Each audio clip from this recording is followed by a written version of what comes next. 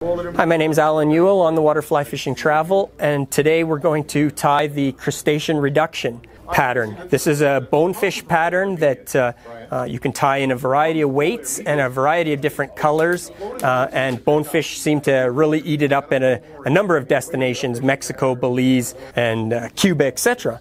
So let's get started. Tie your thread in about 2 hook eye behind the eye of the hook, and figure 8 bead chain eyes onto the top of the hook. This fly rides hook point up. Do 8 turns on one side, then 8 turns on the other, and then 8 to post up the bead, and then 4 on one side, 4 on another side, and 4 to post up the bead. End with your thread behind the eye, and then to tie in your flash, I use 8 strands of midge flash. Center it over the hook, bend it over the hook, tie back to the bend of the hook, ending your thread over the barb, and then trim so that it's about the hook gap in length. Then move your thread back so that it's across from the point of the hook, and we're going to tie in our mono eyes. Now, you want to take your pliers and bend them so that they're about 45 degrees, and then tie it in on each side of the hook.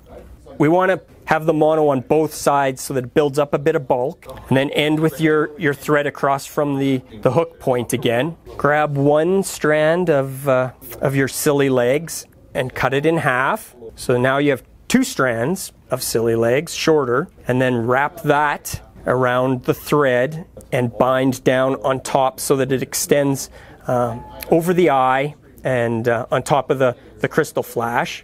And the length is perfect. So now you want to bring your thread back behind the bead chain and tie in your mohair, and then bind that down, back down the shank, ending across from the barb, or wrapping your threads back up the shank, ending in front of the eye.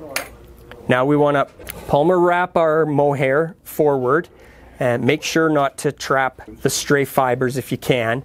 So we just want to close wrap that, building up a body all the way up behind the eye, then figure 8 over the eye, and then bring it around the shank and tie in and cut it off. Now, using a dubbing brush, get that buggy looking, pull those fibers out and really scruff it up. It really adds to the fishability of the fly.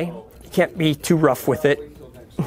The fish will be rough with it. So now, if you've got a rotary vise, turn the fly over in the vise so the bead chain eyes are on the bottom, and grab another piece of silicone, your silicone legs, again 1 strand, cut that in half so you've got 2 shorter strands, and wrap that around your thread and bind that to the top of the hook so it's a wing that extends over the barb and over the point of the hook, so it's extending back towards the back. Build up a thread head, and then whip finish and cut your thread. The nice thing about this is if you tie in your silly legs, like I said, you don't need to trim them, that perfect length. And now, using head cement or UV cure or hard as hull, there's a number of different, just coat your thread head, give it a zap with the torch, and you're done. You're done your Crustacean Reduction.